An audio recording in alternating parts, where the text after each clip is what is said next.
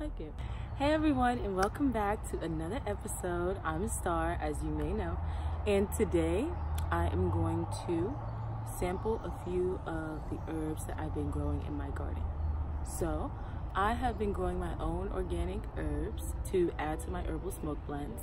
I was able to harvest some catnip. The reason why I'm isolating it and testing it on its own is because I want to be able to share a little bit about the effects that I experience when smoking on its own. Because I have tried catnip with cannabis, but I haven't actually tried it just alone.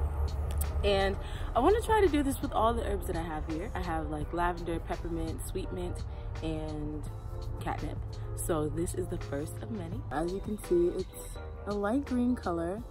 I actually recorded a little bit of when I was breaking it down that I'll add here.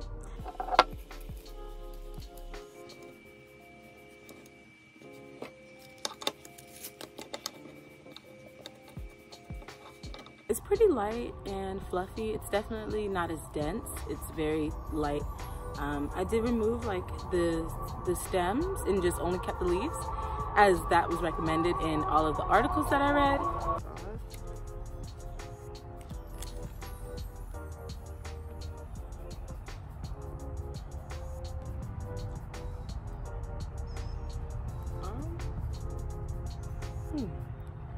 The taste is really interesting.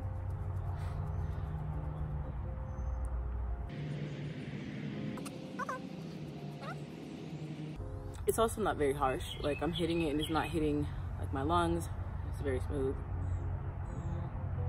Very smooth. I'm not coughing. I don't even feel like the need to cough. It tastes a little minty. Oops. It tastes a little minty, but like a soft mint. I like it. I think that this would be a better replacement. Oops. This would be a better replacement for cannabis than peppermint. I think peppermint would be a better replacement for menthol or cigarettes, because the peppermint is really harsh. It hits you in your throat. Its taste it's very minty, whereas this is like a soft mint, but it's very minty and the taste is very pronounced.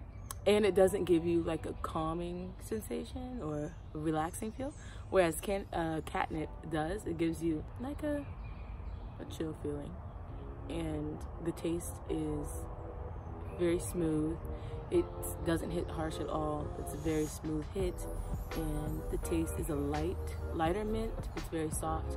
And it kind of gives you like an overall relaxation. So I think that I would recommend catnip if you're looking for like a cannabis replacement or kind of like a substitute for the time.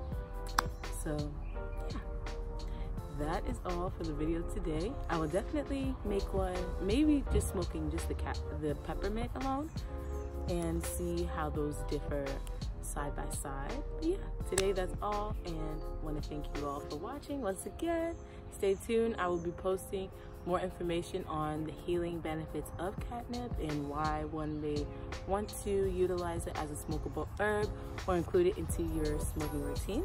And I will do one smoking just the peppermint to kind of share more about how it may be a replacement for menthol and nicotine products in the aspect of taste, convenience, and just having that moment to smoke. So yeah, thanks for watching.